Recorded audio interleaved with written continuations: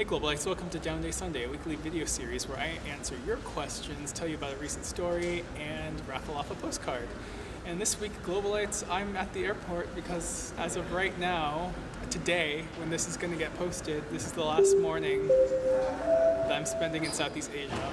And I just want to take a second this morning to not necessarily talk about like a post-mortem of Southeast Asia because we haven't even gotten to this. If you're just joining us on this channel, there's a huge backlog of Southeast Asia videos that I'm getting to, but I started the Downday Sunday series so that I can be a little bit more closely connected to you real time. So I want to talk a little bit about how I'm feeling right now. I'm leaving a place that I've become so familiar with over the past 10 months, and now I'm going to some place I've never been to before. And quite frankly, I didn't do a ton of research and it's kind of scary. And I'm not going to get into my future plans just because I don't want you to get confused because I'm still in Vietnam in my vlogs. What I will say is that it's nerve-wracking, and I'm thinking a lot about things like what's safety like in these places? What kinds of things do I need to do to protect myself? How do I avoid scams? Do I know enough information for me to figure out how to do things easily?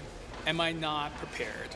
And it reminds me that a lot of you are going through the same thing. A lot of you came to my channel to learn more about Southeast Asia, to prepare for your own trips, to find out about things to do and lessons learned and safety precautions and packing and all that stuff. And I think that realization is telling because like I was in your position before I came out here to Southeast Asia. You know, I consumed all the blogs and vlogs and learned as much as I could about being here. I mean, I've been to Southeast Asia before, but I hadn't been to Thailand, I hadn't been to Vietnam, Cambodia, Laos.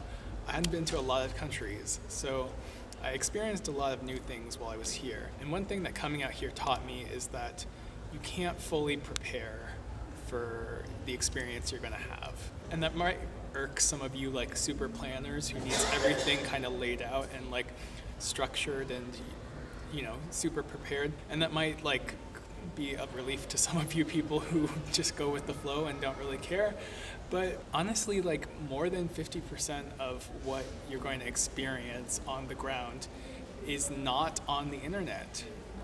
Quite frankly, you're not going to know how you're going to feel when you're in a new environment. You're not going to really understand the cultural differences between where you come from and where you are now, and you're not going to quite frankly understand the luxuries that you have back at home or even the deficits that you have back at home until you go someplace and you actually experience it for yourself. And I'm trying to tell myself that right now so that I can calm down. Because while, yes, there's going to be a lot of new lessons learned in my future travels, and some of them might be hard lessons that are going to cause a little bit of frustration and potentially financial ramifications, you just got to go do it. You just got to go and see it. And, you know, yeah, of course, please come back to this channel to get more information, and please research enough so that you're not just a bumbling idiot when you get to the border or get to the airport. But you need to balance that with also just the fact that you can't prepare for everything, and that's okay. You're going to be okay, because hopefully you are mature enough that if you go on a trip, especially a long-term trip, you are ready for it. You're excited for it, you want to go do it, and you're open to new experiences. So I'm heading off to new locations, and I'm really excited about it, and I can't wait to share this experience with you. Of course, again, we still have lots to catch up on with Vietnam, Laos, Thailand again, and Malaysia, and Singapore, and Bali. So many things, so stay tuned, because I'm not going anywhere from Southeast Asia on this channel. Okay, now it's time for your questions, and I have to get through this really quickly because boarding is happening in like 9 minutes. So let's just get right into it. This question comes from 9411 Mission. Excluding hotel, how much money should I be budgeting a day for travel specifically in Chiang Mai and then in Saigon? Without hotel, specifically, you could budget $20 to have a very comfortable even leisurely life.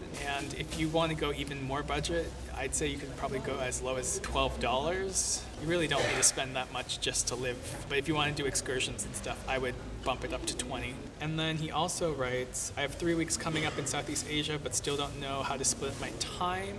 Should I do 1 week in Chiang Mai and then fly to Vietnam for 3 weeks, or 2 weeks, sorry, or skip Thailand and spend 3 weeks in Vietnam? So I think if you only have 3 weeks, you should just go to one country and not spend money on extra flights to go back and forth. If you really want to soak in a culture, just do one country. Now, you're asking, is Chiang Mai like really that special? I think Chiang Mai is really that special, but it all depends on what you want. But spending time in just one country with just 3 weeks is just what I would do, because I want to really soak in as much as possible when I'm in a place. And maybe you want to see a whole bunch of things, and maybe so it makes more sense for you to go to Chiang Mai to get a little bit of this and a little bit of that. It all depends on what you want. I would just say that 3 weeks is still not enough to see a lot of Vietnam. It's really not enough. Vietnam is a big, big country, and unless you're flying everywhere, you're really not going to get a chance to see everything. So I would just take this opportunity to do what you want to do.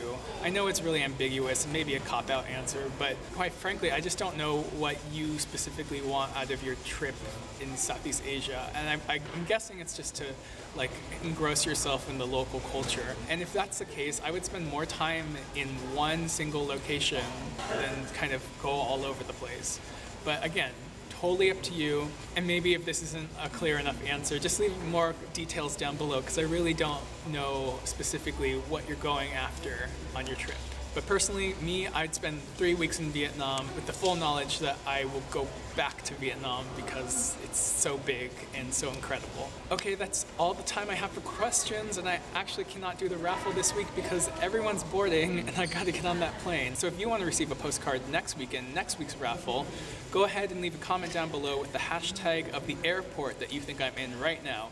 And let me give you a hint, it's a big international hub in Southeast Asia.